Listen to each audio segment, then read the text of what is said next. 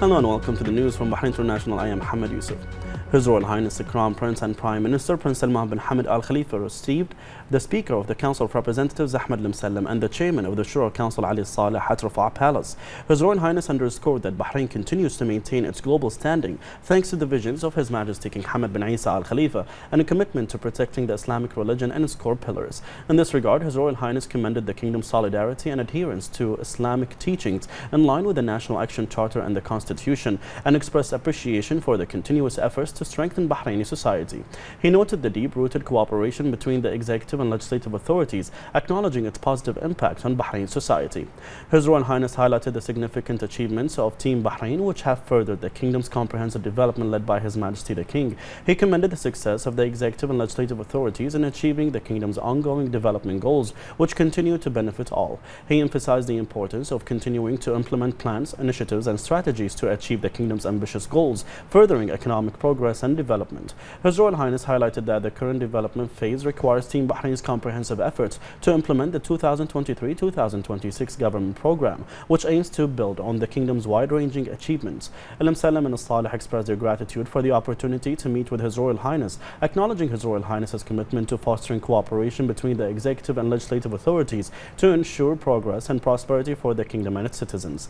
The Deputy Prime Minister, Sheikh Khalid bin Abdullah Al Khalifa, His Highness Sheikh Mohammed bin Salman bin Hamad Al Khalifa, and the Minister of Finance and National Economy, Sheikh Salman bin Khalifa Al Khalifa, also attended the meeting.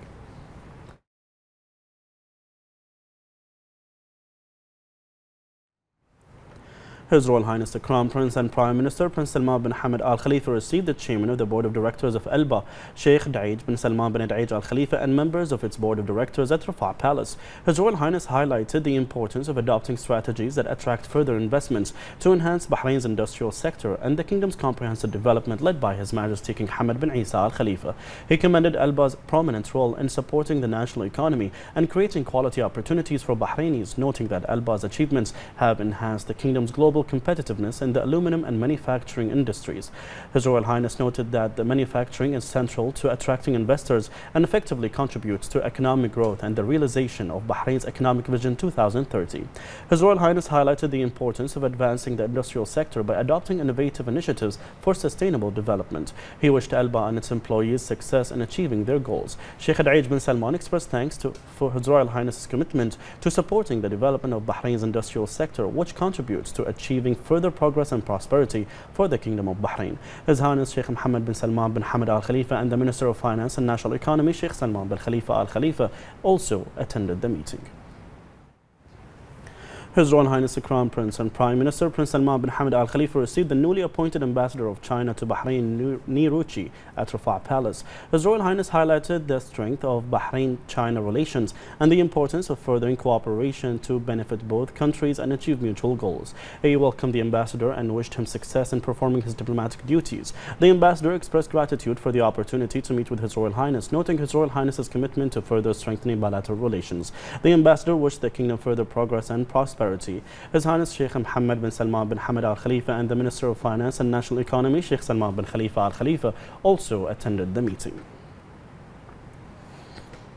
Under the directives of the representative of His Majesty the King for Humanitarian Work and Youth Affairs and Captain of the Royal Endurance Team, His Highness Sheikh Nasser bin Hamad Al Khalifa, the Royal Endurance Team will participate in the Windsor Equestrian Festival, which will be held in Britain, with a large number of world riders. His Highness affirmed that the continuous presence at the Windsor Equestrian Festival is an extension of the interdependent relations between Bahrain and the UK, thanks to the royal vision of His Majesty King Hamad bin Isa Al Khalifa and the constant support of His Royal Highness the Crown Prince and Prime Minister Prince Salman bin Hamad Al Khalifa. His Highness indicated that the Royal Endurance Team is associated with a bright history of participating in the Windsor Festival, especially in the last race, which witnessed recording positive results and continuous achievements, indicating that the team is looking forward to making new success in European forums. He added that the Royal Team riders have a great experience to deal with the strong European races and affirmed that they will be able to up to the responsibility in achieving a positive result in light of the good preparation of the team. He added that the team will present a distinguished technical technical level of the race, which will witness wide participation by various riders in the world. The royal team participated in the pre-race veterinary examination in the championship village, which witnessed a large presence of the participating riders, and horses passed the examination successfully. The Royal Endurance team finished its preparations by going through training sessions since arriving in Britain. His Highness was crowned champion of the previous edition for a distance of 160 kilometers with merit.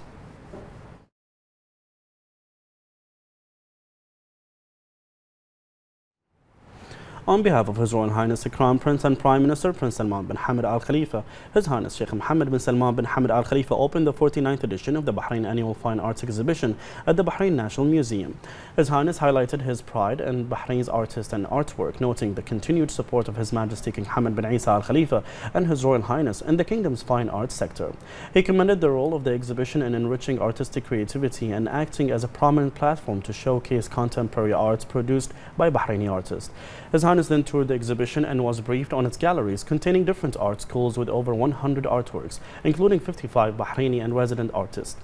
A section of the exhibition contained the works of the late renowned Bahraini sculptor Khalil al-Hashimi. The President of the Bahrain Authority for Culture and Antiquities, Sheikh Khalifa bin Ahmed bin Abdullah Al Khalifa, extended his gratitude to His Royal Highness for sponsoring the 49th edition of the exhibition, emphasizing His Royal Highness's ongoing support for cultural exhibitions and for strengthening the kingdom's cultural sector.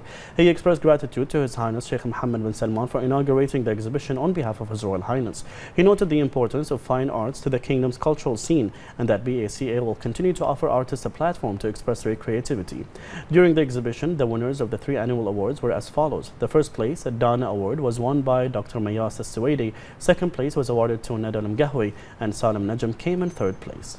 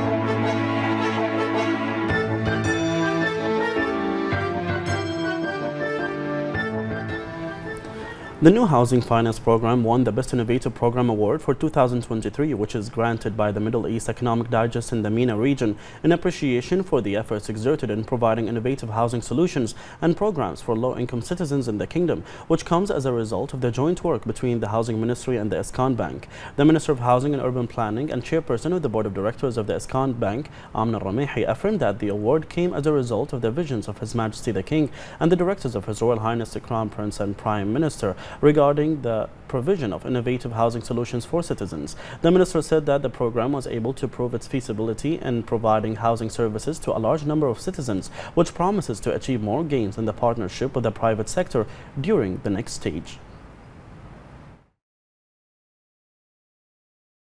A new achievement represented in the new Housing Finance Program, winning the Best Innovative Program Award for the year 2023 by the Middle East Economic Digest in the MENA region, an achievement that confirms the enforcement of the royal directives of His Majesty King Hamad bin Isa Al Khalifa and the follow-up of His Royal Highness the Crown Prince and Prime Minister Prince Salman bin Hamad Al Khalifa, which has always emphasized the importance of partnership between the public and private sectors in implementing development programs that serve all parties and contribute to community service by providing adequate housing services. The proper approach taken by the Ministry of Housing and Urban Planning in supporting the urban movement in the kingdom is represented in winning this award, which represents a tribute and motivation to continue developing all housing programs offered by the ministry in cooperation with the private sector.